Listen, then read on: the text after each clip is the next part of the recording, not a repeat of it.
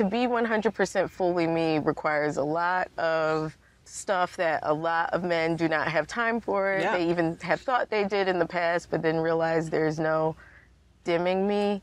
Yep. And well, that's the word. No dimming. there's just none. I'm sorry, I not can't have it.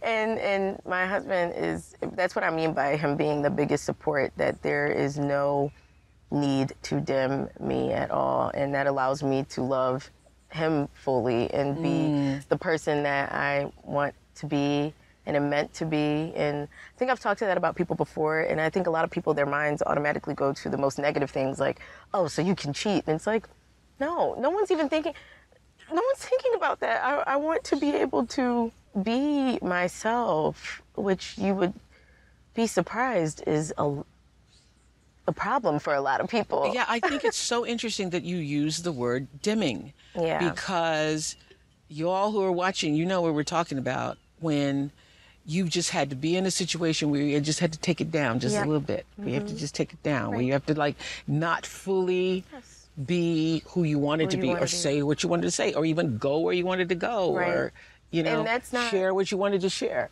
So the dimming, that's a really key word. And the last place I would want to have to dim is at home. At home. That's my sanctuary. I shall not be dimmed. I just won't. And I won't have it. I'll just be single. And so I'm fortunate to find a partner who I still feel I can be. Keith, I said, look at Keith laughing because I shall not, he knows, we shall not be dimmed.